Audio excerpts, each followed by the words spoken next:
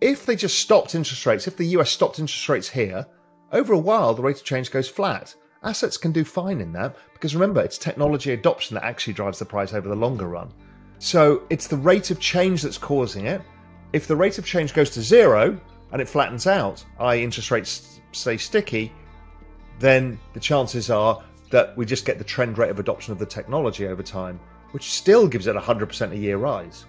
Raoul Pal, in his latest interview, explains why crypto is about to explode in 2023 due to the inevitable pivot of the Federal Reserve and the relentless adoption of cryptocurrency. With crypto getting battered throughout 2022 due to the Federal Reserve's constant rate hikes, Raoul explains that the most likely scenario is only one more hike in early 2023, then a pause and potential pivot, meaning crypto is poised to perform very well over the next 12 months. Let's not forget, crypto is the fastest adopted technology we have ever seen, being adopted at twice the pace of the internet. With the headwind of rising interest rates soon to be out of the way, the growth of the space can only head in one direction, upwards. Also, only a small percentage of my viewers are actually subscribed. If you enjoy finance content, consider subscribing or liking the video. It's free and you can always change your mind. Interestingly enough, my peers were like, okay, this is interesting, because macro people are curious by nature.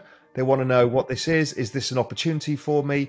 And I explained to people, listen, I said, I've done the maths here badly, because I'm not a statistician. In fact, I failed all my stats classes. But if I look at the gold above ground supply and the known reserves and apply that to Bitcoin, so it's called a stock to flow, I said, I think Bitcoin's worth $1 million with gold at 1,300 at the time. I then also said, oh, and I'm also an idiot, so I'll discount myself by 90%. So let's assume 100 grand is fair value. And it was $200. So I'm like, this is the best reward any of us are ever going to see in our entire careers. And everyone got it. But that's my global macro investor audience. These are sophisticated investors. So cut to the first video on Real Vision when we mentioned Bitcoin. And it's like, it's a scam. It's ridiculous. You need to own gold. Remember, gold was at $1,300 back in 2012. And where is gold today? Just double checking. Gold today is $1,600. Bitcoin was at 200, and now Bitcoin today is at 20,000. But oh god, on Real Vision we got such pushback. You know, this is ridiculous. How dare you? You know, there's a bunch of people who just didn't like it.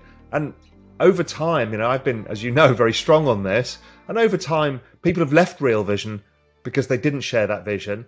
But, you know, I think it proved pretty well that macro and crypto are all different facets of the same thing. They're all, one is the future of money and the future of the financial system, and maybe the future of all business models. And the other one is the decaying system. And that kind of pessimism, optimism actually works really well. It gives you lots of opportunity sets. So if you think about that technology, that gives it this exponential uptrend. So if you put a logarithmic chart, it's actually pretty smooth. What are the cycles driven by? It's driven by liquidity. The biggest driver of Bitcoin is global liquidity, not just the Fed liquidity. So if you use the global bank balance sheets year on year, what you find is that's the thing. So China's already starting to print. The UK is starting to change. I think Europe will be pretty soon. So I think that all we need is a turn. The rate of change needs to turn and crypto turns, which is why, you know, ETH bottomed in June.